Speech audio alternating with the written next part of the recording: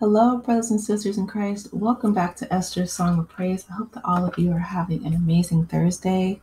Today has been a bit long for me, and I've been praying and asking the Lord to help me manage my time more effectively. Being busy and being productive are two different things, and so I'm praying for wisdom and for Him to teach me better efficiency. So, if you guys could pray that. Pray for me as well. Lift me up in prayer. Building a business is not for the faint of heart. It's definitely much more challenging than working in corporate America, working in academia, or working for anyone else, right? It's very fulfilling, but it's very draining.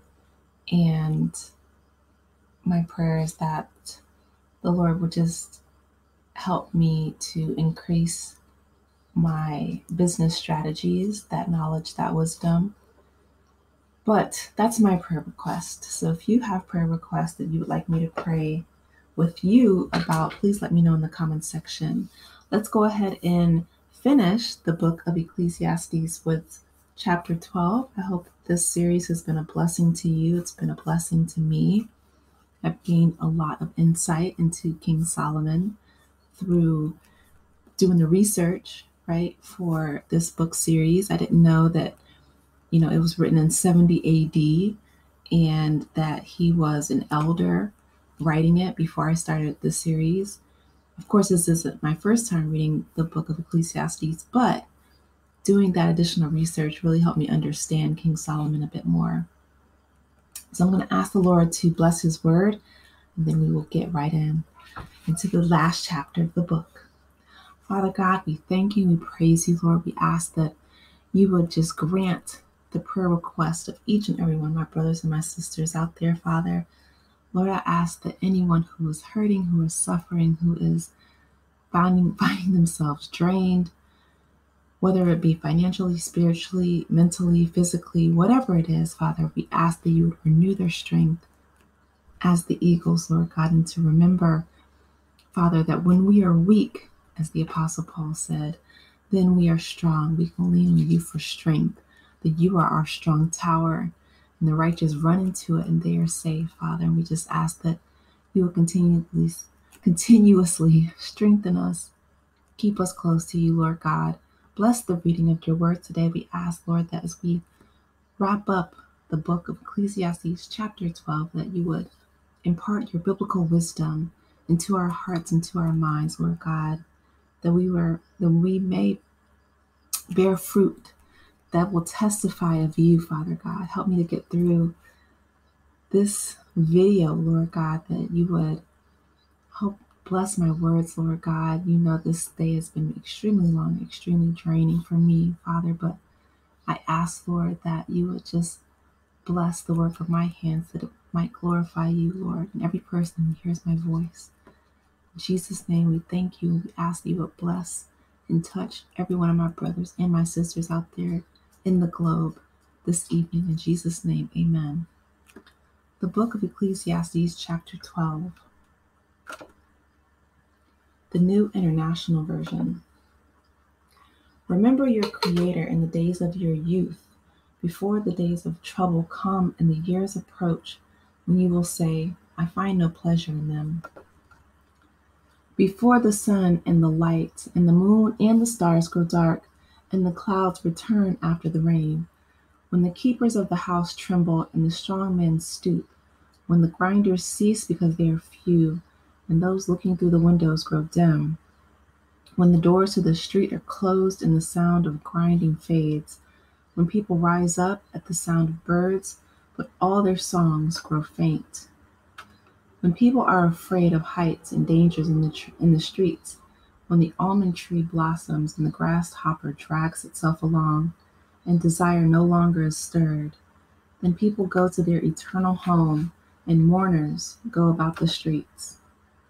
Remember him before the silver cord is severed, and the golden bowl is broken, before the pitcher is shattered at the spring, and the wheel broken at the well. And the dust returns to the ground it came from, and the spirit returns to the God who gave it. Meaningless, meaningless. Says the teacher, everything is meaningless. The conclusion of the matter.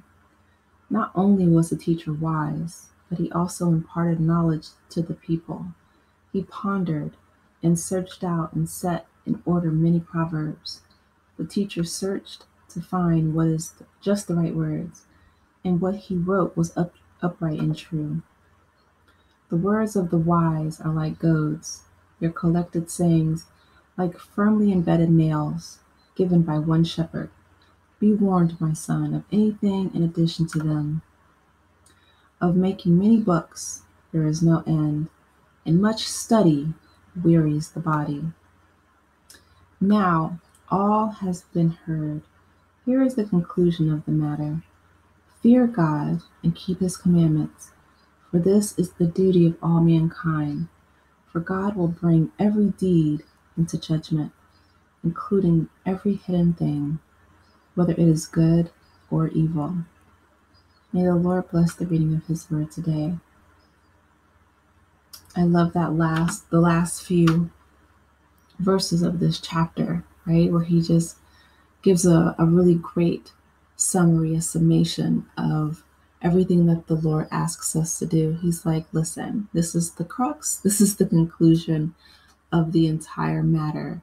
To fear God and keep his commandments, for that is the duty of all mankind. That's it, right? That's very simple. That we are to read the word, to hide it in our hearts so that we might not sin against the Lord, right? That's what King David said. But that's our duty as creations here, as mankind. For God will bring every deed into judgment, including every hidden thing, whether it is good or evil. So we know that the law of sowing and reaping, it is so real. Brothers and sisters, it's like the law of gravity, right? Like just because someone doesn't believe in it doesn't mean it's not real. If you drop an apple off of the edge of a cliff, it will drop and it'll hit the ground, right? So, and that's what, Sir Isaac Newton found out when he wrote the theory of gravity. But we know that the true creator of the law of gravity is our Lord and Savior, Jesus Christ, and God the Father. But that's what we're supposed to do, right? This is one of my favorites as well, verse 12, where he says, be warned, my son, of anything in addition to them. Of making many books there is no end, and much study wearies the body. I don't know if you guys if you're new to the channel, you might not know that my background was in academia. And so when I first read this morning, because I like to go over the chapter before I bring it to you in this PowerPoint presentation, but that made me smile, right? Just, I love learning and I love reading. But King Solomon says, too much of anything, any type of extreme, right, is not good for us. So he says too much study wearies the body. And that is so true. That might be the scripture I put on my graduation announcements when I get this last degree. The scripture that I put on my graduation announcements for my other degrees was Jeremiah 29:11, where it says, for the Lord knows he has plans for us, right? The Lord says, I have plans for you, plans to prosper you and, to not harm you, to give you hope in a future. I'm paraphrasing, that's off the top of my head, but I was like, oh my gosh, And I remember one of my students, she asked me, she's like, can I use that too? And I'm like, of course. Of course you can. I'm not the author of the book, right? Of course. Oh my goodness. I was so happy when she said that, but that made me smile. Just thinking about that. I'm like, of course you can, use that scripture. Absolutely. I would love if you did. The Lord would be pleased if you did. So, but this made me smile as well, right? For a different reason. King Solomon was the wisest man in the world ever in history. So it might do us good. It might do me good to remind myself that too much study absolutely does weary the body. I can hear my voice actually starting to go. So I'm going to jump in the shower and jump into bed. get some rest because it's been a very long day. But I hope this was a blessing to every one of you. Please take care of yourselves. Get as much rest as you need. Don't study too much. It wearies the body. Um, but, right, well, I'll leave you with the beautiful summary from King Solomon and inspired by the Holy Spirit. Fear God, keep his commandments, for this is the duty of all mankind. Absolutely. So with that being said, I hope you have a wonderful evening. Stay blessed, brothers and sisters. Take care of yourselves and each other. If you have prayer requests, let me know in the comment section. Please be sure to like the video, subscribe to the channel, and I will talk with you in the next one. Take care. Goodbye.